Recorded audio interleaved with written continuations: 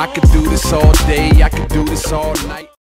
What's going on, guys? Welcome back to another video. Today, guys, I'm going to be showing you how to make your thumbnails just like RiceGum's. So if we go into videos on RiceGum's channel, we can see that he uses a lot of colourful text, and he generally puts colour and then a white outline. Sometimes uses like speech bubbles and emojis. So let's jump right into Photoshop. Then once you're in Photoshop, you want to hit new. You want to do 1280 by 720, which is the ideal size for thumbnails on YouTube, so you don't get any black bars or anything. Then you want to hit create. Generally I just take away the extras, which are those blue bars. If you didn't know how to get rid of those, then I unlock the background usually. Let's say this car is kind of the main focus of the thumbnail. I'm going to drag that on, hit enter to place it.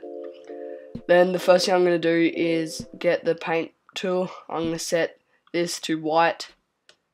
I'm going to set the hardness to about 75. Got to rasterize, I think is how you pronounce it, the object.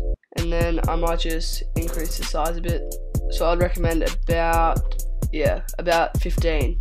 Then you want to zoom in, and you just basically want to go kind of around your object with the paintbrush tool.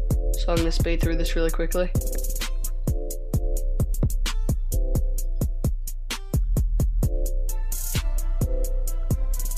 Messy job of that, but you guys can obviously do that a bit cleaner than what I've done.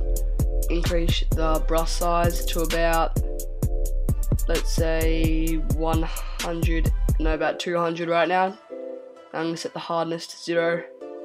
Actually, I'm going to set the hardness to 100 right now, and I'm going to go and grab a pink colour, which is kind of what RiceGum uses for most of his kind of the background. I'm going to create a new layer. Now I'm just going to go around the border of it without getting close to the car.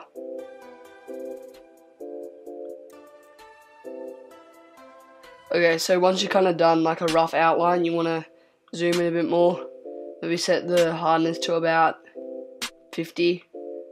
Then set the brush size to maybe about 40-ish.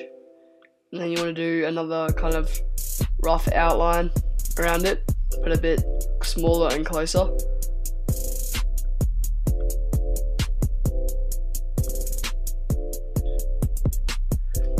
Okay, so once you've finished kind of the second rough outline, you want to set the hardness to 0, about half the brush size again, and then you want to go back in and put the final touches on it. Maybe increase the brush size a tiny bit.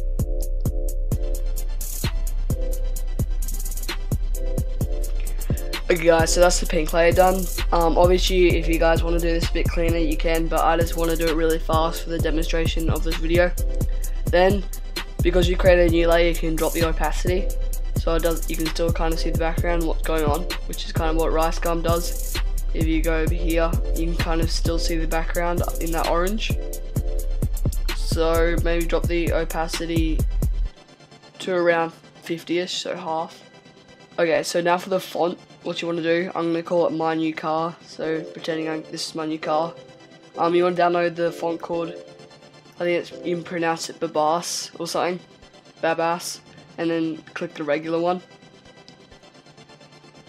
And then I'm just going to type my new, so I'm going to do it in white, because that's generally what RiceGum does. So my new car, and then I'm going to set it to about 200, but you guys will do whatever fits kind of your screen. And then I'm going to put it above here. So once you've done that, you want to hit the text tool, and you want to go to this tool here, style arch, and you want to lower the bend a bit, probably to about +9, around +10 kind of, but it doesn't really matter what you guys do.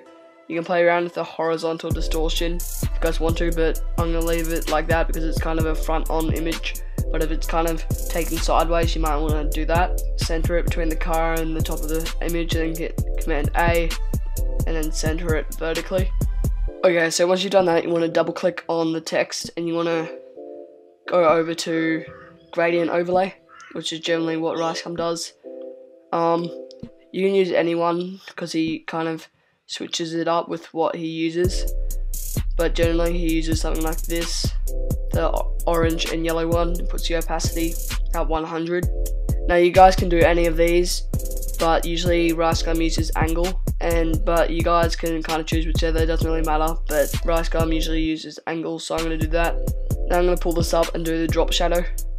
So generally he does a black drop shadow, so you want to click make that black, then you want to kind of drop the spread a bit to about 69, the distance just keep it at 0, and then the size probably about 16, and then click OK.